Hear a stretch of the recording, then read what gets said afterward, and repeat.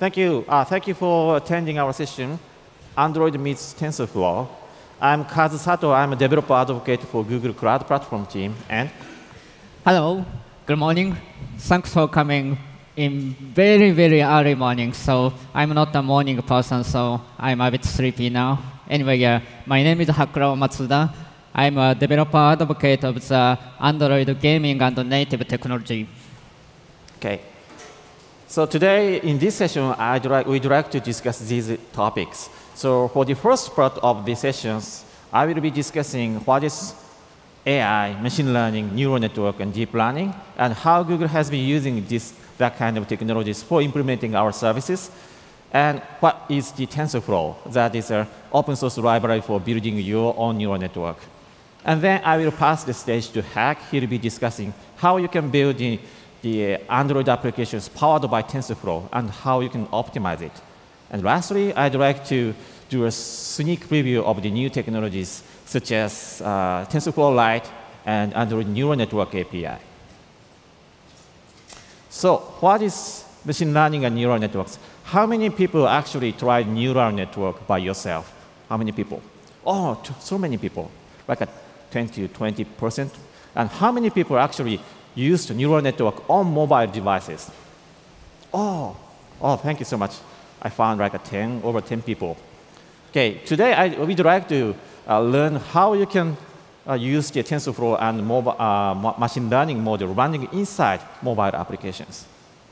And there has been so many buzzwords such as AI or machine learning or neural network or deep learnings.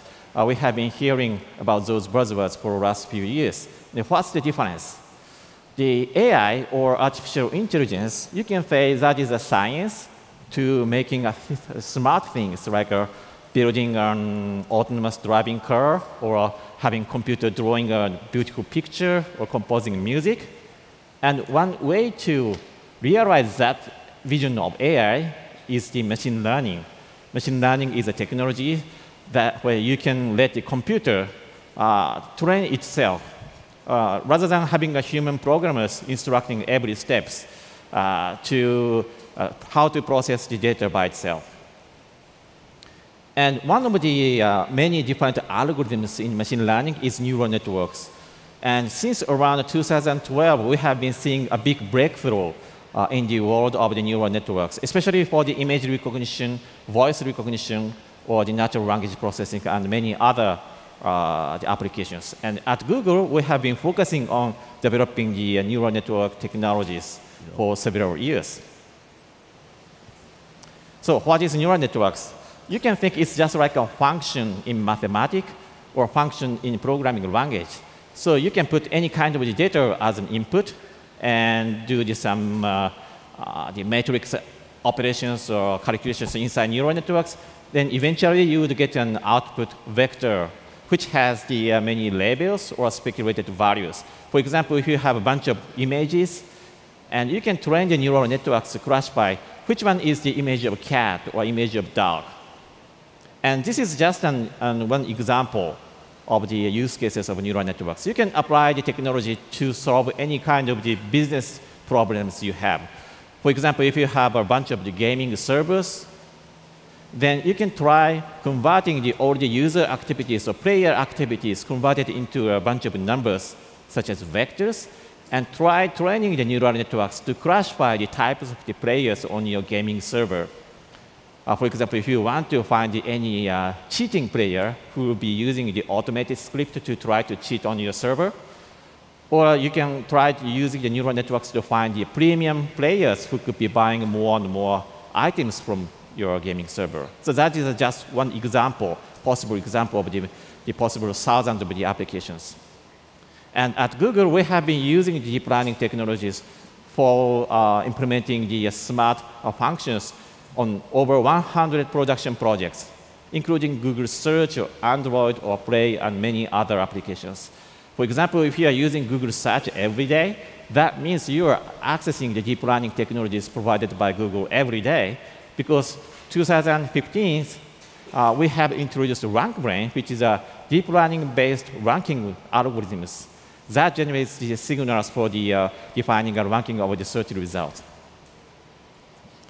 And if you take a look at the mobile applications from Google, for example, Google Photos is one of the most successful mobile applications that has been using deep learnings for analyzing and understanding what's the content of each image is taken by your smartphones. So you don't have to put any tags or keyword by yourself. Instead, you can just type dog or your friend's name or the wedding party to find the images based on this content.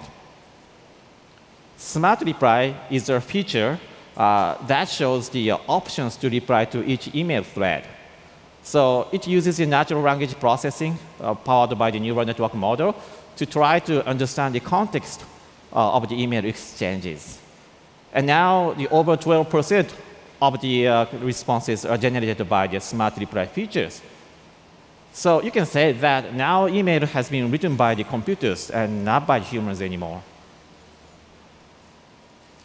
Google Translate app recently introduced a new neural translation model that has improved the quality, especially the fluency of the translated text significantly.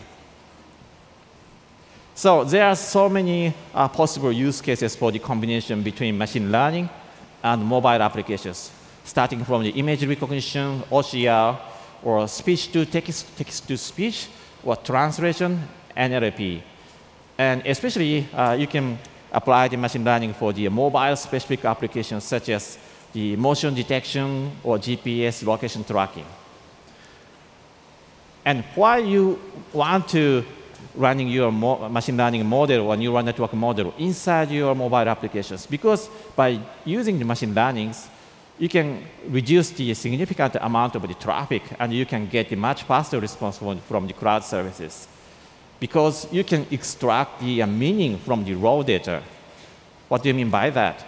For example, if you are using the machine learning for image recognition, easiest way to implement that is to send you all the raw image data taken by the camera to the server.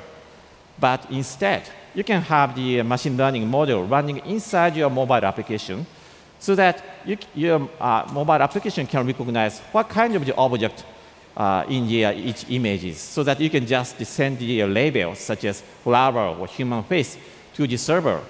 So that can reduce the traffic to 1/10 or 1/100. It's a significant amount of the savings of traffic.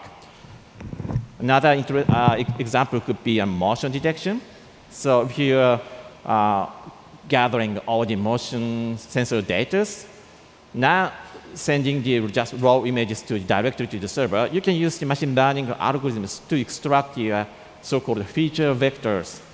Feature vector is just a bunch of the numbers, like 100 or 1,000 numbers that represents the characteristic or signature of the motions from the motion sensors. So you can just send the 100 or 1,000 numbers in the feature vector to the server. And what is the starting point to build your own mobile application that is powered by machine learning? The starting point could be the TensorFlow, which is the open source library for machine intelligence from Google. And TensorFlow is the latest framework for the building the machine learning or AI-based services developed in Google. And we have open sourced it in November 2015. And now TensorFlow is the most popular framework for the building neural network or deep learning in the world. And one benefit you could get with TensorFlow is ease of development. So it's really easy to get started. You can just write a few lines of Python code or tens of lines of Python code to define your neural network by yourself. And actually, TensorFlow is, this technology is really valuable for people like me because I don't have any the sophisticated mathematical background. So when I was started reading the textbook of neural networks, I found many mathematical equations on the textbook, like a differentiation or backpropagation or gradient descent. And I really didn't want it to implement everything by myself. Instead, now you can just download TensorFlow, and where you can write the single line of Python code, like gradient descent optimizer. So that single line of code can encapsulate all the sophisticated algorithms such as gradient descent or back propagation or any other latest algorithms implemented by the Google engineers. So you yourself don't have to have the skill set to implement the neural network technologies from scratch. Also, the benefits of the TensorFlow is the portability and scalability. For example, if you're just getting started with the technology, you can download the TensorFlow on your Mac or Windows, where you can play with the Hello World kind of the very simple samples.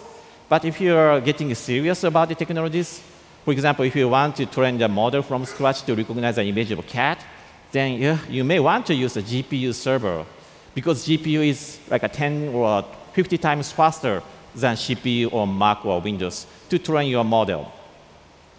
But many large companies like Google or any other enterprises are using tens or sometimes hundreds of GPUs running on the cloud, because the computing power is the largest challenges for the deep learning technologies.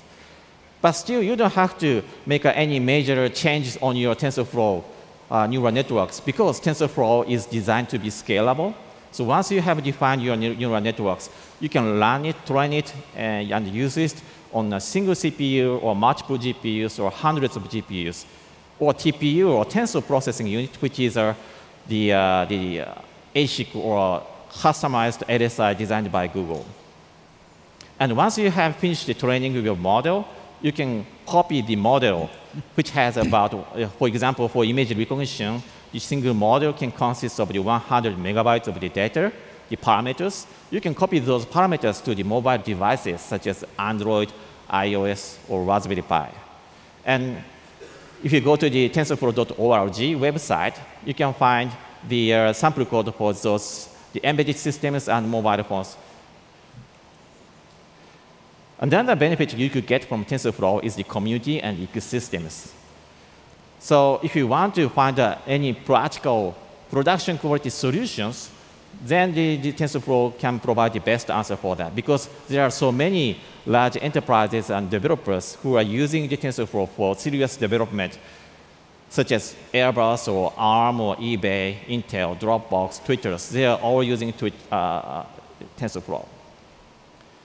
Now I'd like to pass the stage to Hack, who will be talking about how you can implement the Android applications powered by TensorFlow. OK. Oh, thank you.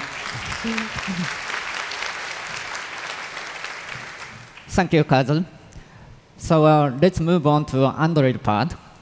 As Kazu mentioned, we have found a lot of great use cases of running TensorFlow inference on mobile devices.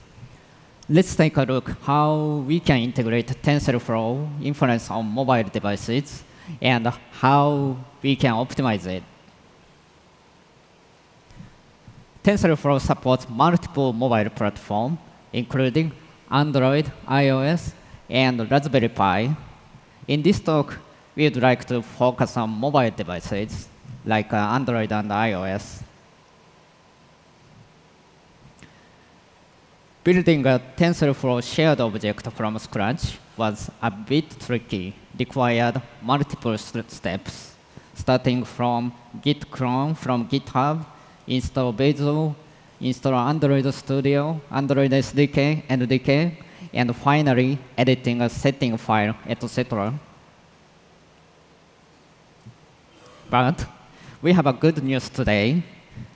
Announced this I/O, we just added a JCenter integration, which makes the steps a lot easier. Thank you. So just add one line to the build Gradle, and the Gradle takes care of the rest of the steps. Android library archive holding TensorFlow shared object is downloaded from JCenter, linked against your application automatically. Also, you can fetch pre-built model files, such as the inception, stylize, etc., from the cloud as well. And it's easier for iOS as well. We just added a CocoaPod integration as well. It's quite simple now.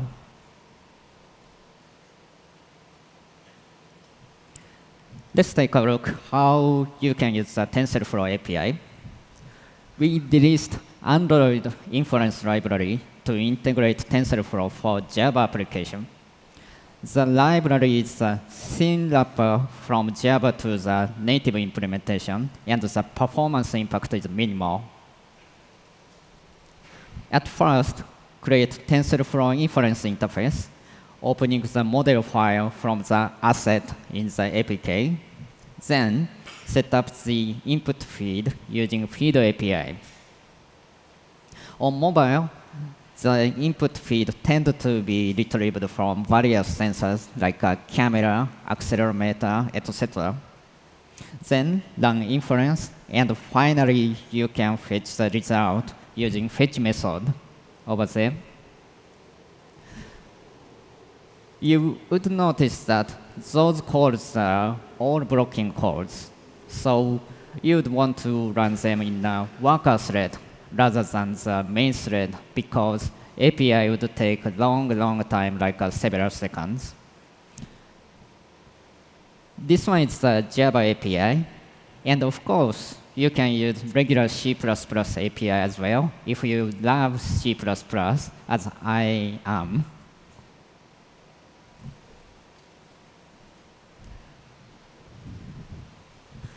OK, let's move on to the demo.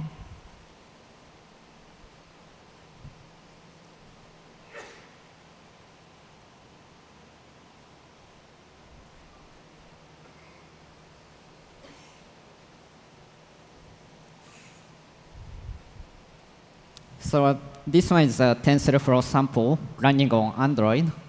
The sample has 3 modes. First one is running Inception v3 that classifies the camera image. And also we have classified face and stylized photo sample.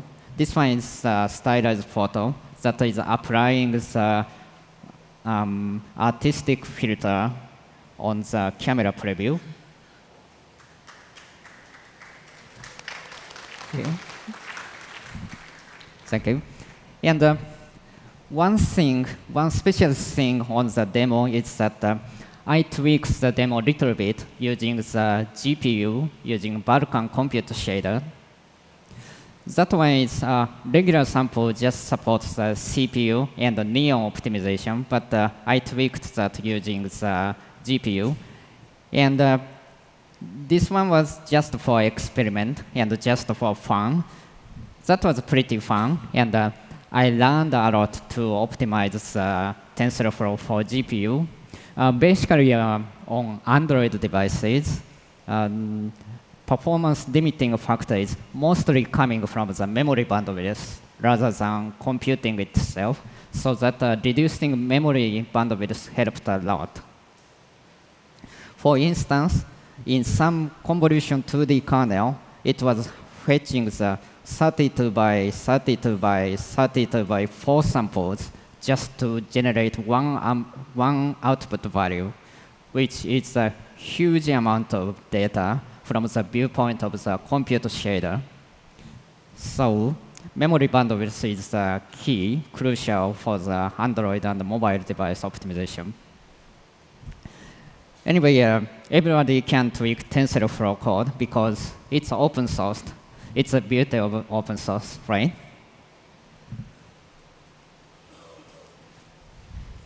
So now we can integrate TensorFlow inference on mobile quite easily, as I explained. However, there still be challenges, performance. Even the mobile device performance has been increased significantly. It has less computing power than cloud or desktop counterpart. Also, it has limited RAM, which is a precious resource on mobile.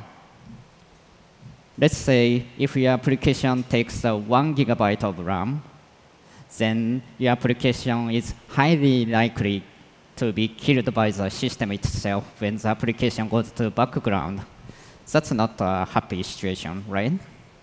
So let's take a look how we can optimize TensorFlow graphics, reducing a memory footprint, increase the runtime performance and improves the load time as well.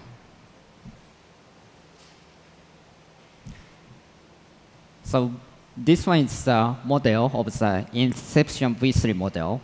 The model takes around 91 megabytes in storage with 25 million parameters, and the binary size would take 12 megabytes. That is huge.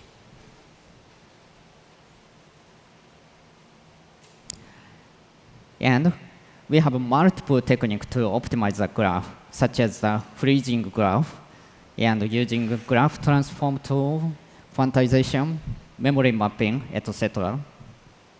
Let's go through. Freezing graph is one of the load time optimization, which convert variable node into constant node. What's a variable node? In TensorFlow, variable nodes are stored in different files, but a constant node is included in the graph depth itself. So moving a variable into the constant node can concatenate multiple files into one file, like Apple Pen. That would be a slight performance win in mobile and easier to handle. To do that, we prepared a freezegraph.python script.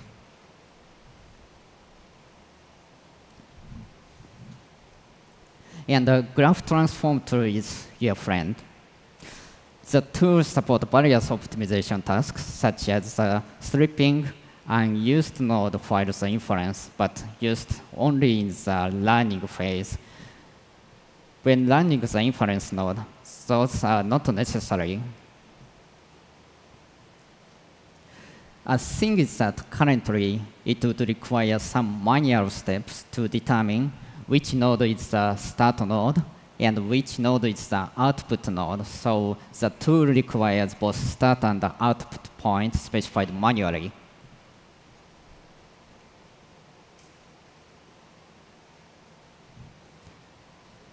Let's talk about quantization. Neural network operation requires a bunch of matrix calculations, which means tons of multiply and add operation.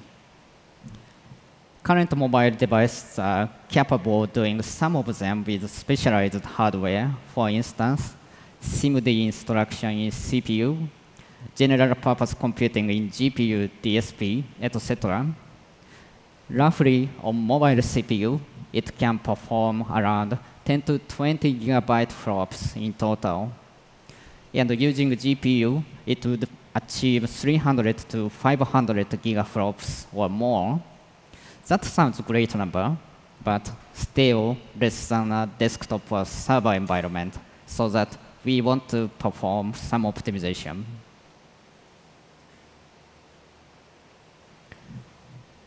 Quantization is one of the techniques to reduce both memory footprint and compute load.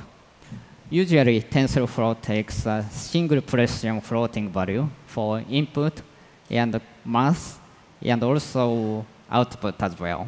As you know, single precision floating point takes 32 bits each. But we found that we can reduce the precision to 16-bit, 8-bit, or even less, while keeping a good result. That's because a learning process involves some noise by nature, and adding some extra noises wouldn't matter much. So a quantized weight is the optimization for storage size, which reduces the precision of the constant node in the graph file. But please note that quantized weight, with the quantized weight optimization, the value will be expanded on memory when the graph is loaded. So we have another optimization. We can call it quantized calculations. With the quantized calculations, we can reduce the computing precision by using the quantized value directly. This one is good for both memory bandwidth which is a limiting factor in mobile devices. Also, hardware can handle less precision values faster than single precision floating value. But we still have an open issue. To do the quantized calculation, we need a maximum value and a minimum value that specify the range of the quantized values. We still don't have a great solution for that. It's still manual, but active research is going on so that hopefully this issue will be resolved pretty soon. This one is an example how quantized calculation optimization works in TensorFlow. TensorFlow has some operations that support quantization. For instance, convolution to the matrix multiply, ReLU, etc. We think that's good enough to cover most of the inference scenarios. However, we still don't have all of operations quantized yet, so that we need to quantize the value and dequantize value output right before and after each node. And the graph transform tool analyzes the path of each graph node. And sometimes we can reduce unnecessary quantized and dequantized value.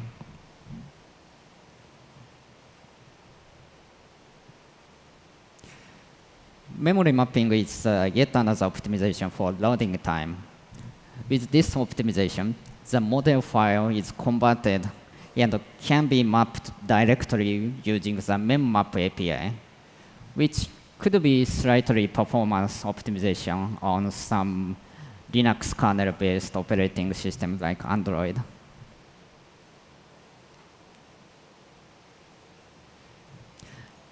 Another one is reducing executable size. That's an important topic mobile as well, because on mobile devices, executable package size is limited to a specific size. For instance, Android 100 megabytes for Android, including binary and graphics and any other resources. By default, mobile device supports multiple selected operations that is mostly good enough to cover inference operations, but ops used learning process is missing. So if you want to do the learning on mobile device, you need to register extra operations.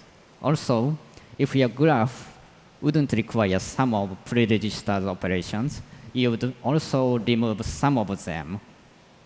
To do that, you can do the selective registration.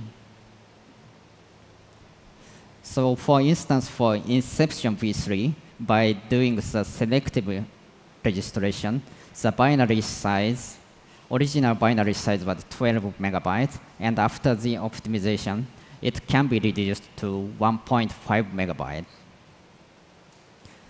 Note that this optimization requires rebuilding the shared object in your local.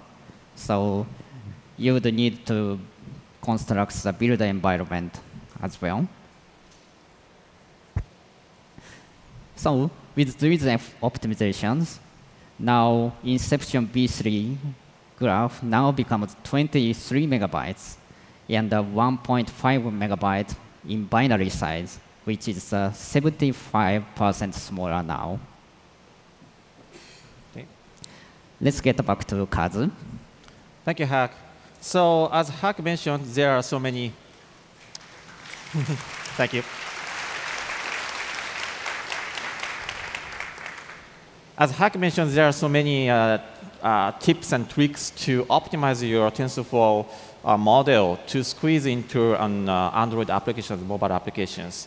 And that is what you can do right now. These techniques are available right now. But now I'd like to discuss a little bit about the new technologies coming in the near future, such as TensorFlow Lite and Android Neural Network API. What is an API? It's a new API for neural network processing inside Android, and that will be added to the Android framework. And the purpose of the adding a new API is to encapsulate and have an abstraction layer for the hardware accelerators such as GPU, DSP, and ISP. And modern smartphones have such a powerful computing resource other than CPU, such as GPU or DSP.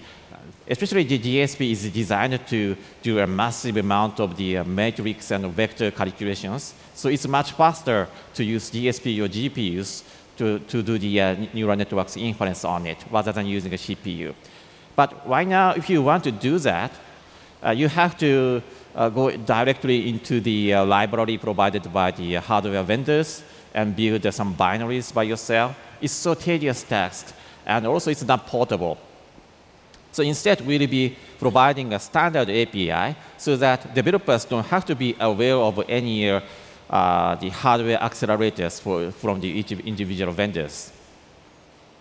And on top of the neural network API, we'll be providing TensorFlow Lite. That will be a new TensorFlow runtime optimized for mobile and embedded applications. So TensorFlow Lite is designed for smart and compact mobile or embedded applications. And also, it is designed to be combined with the Android NN API.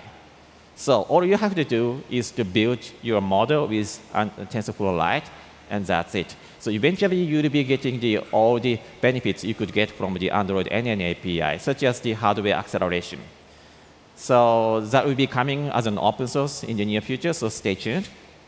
And if you are interested in these new coming technologies, please take a photograph of this QR code so that you can join our survey for the ML on Android, where you can give your feedback or requests for the new products. Okay? Okay, thank you. So lastly, I'd like to show some very interesting and fun applications, real-world applications built with the TensorFlow on mobile and embedded systems. The first application is running on the Raspberry Pi, built by a Japanese cucumber farmer. So they are actually, I, by myself, took these photographs. I went their cucumber farm and took this photograph. And they have you can see there's sorry. There's no pointer. So you have the one person in the middle. He is the Makoto-san. He has started helping the cucumber farming 2 years ago, and he found out that sorting cucumbers into correct classes is the most tedious task. His mother spent 8 hours a day for classifying each cucumber based on its shape or length or color into 9 different classes. And he really didn't want to help her. So instead, he downloaded TensorFlow and did his own cucumber sorter.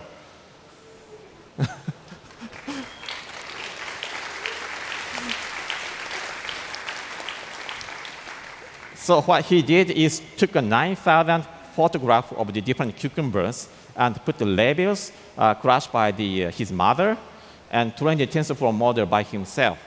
And he built this sorter robotics by himself by spending $1,500. And the TensorFlow model is running on the Raspberry Pi to detect the cucumbers put on the plate. And it can classify the cucumbers into 9 different classes based on its shape and colors. And this is a system diagram of the systems. So it has 3 parts. The Arduino Micro is used for controlling the servos and motors. And Raspberry Pi has a camera to take a picture of the cucumbers on the plate. And it runs the very small TensorFlow model on it. And this is actually a really great example how you can split the task, the workload for machine learning into an edge device and cloud part. Because he found out running the whole set of the TensorFlow model inside the Raspberry Pi is too heavy weighted, so decided to split into two tasks. So the TensorFlow model running on Raspberry Pi only detects whether there's a cucumber on the plate or not. And only when it detects there's a cucumber on the plate, it sends the picture to the server where he has a more powerful TensorFlow model that can classify the cucumber into 9 different classes. So let's take a look at another interesting applications running on Android and iOS. That is a gymnastic exercise scorer. What is that? Actually, every Japanese knows the exercise called radio exercise. Because we have a national radio broadcasting network, they play the same exercise music at the same time every morning. And tens of millions of Japanese people are doing the same exercise every morning. Did you know that? Yeah. And this application is designed to record the scores or how well you have been doing your exercise with the music. And to capture the motions with the motion sensor, they have used the TensorFlow. And they were able to train the TensorFlow model to capture and extract the patterns or features from the data from the motion sensors so that it is able to evaluate the motions made by human hand. And they also built their own TensorFlow compiler so that they were able to apply the techniques such as the quantization or approximations. And they were able to reduce the TensorFlow model from tens of megabytes into a few megabytes. So that was the key technology to build the production quality Android and iOS applications with the TensorFlow power. So let's take a look at the live demonstration of the exercise scorer. So can I switch to the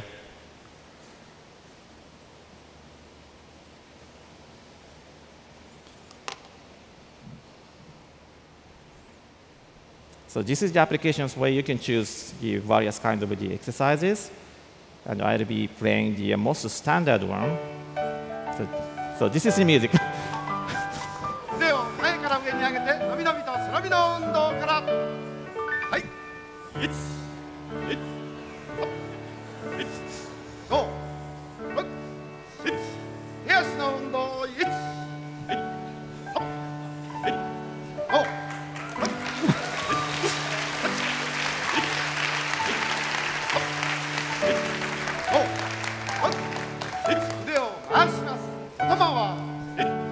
Am I doing right?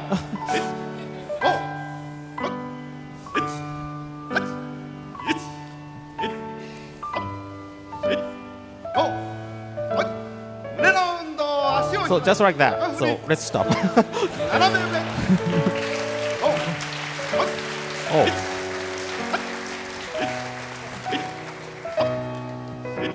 It's enough. It's enough. So now the TensorFlow model is trying to evaluate how well you have done with the exercise. And you can see the bar chart here. That is the evaluation by the TensorFlow model inside these applications. It's a real thing. Okay? So go back to the slide. So that was the thing we wanted to show. And so in this session, we have learned many things, including the yet another weird thing from Japan, and new tech and some optimization techniques for the building TensorFlow applications with the production quality Android and iOS applications. And if you are interested, please go to the tensorflow.org, where you can have the lots of the getting started materials. And there are also some of the good code labs on the code lab website. Okay, thank you so much. Thank you.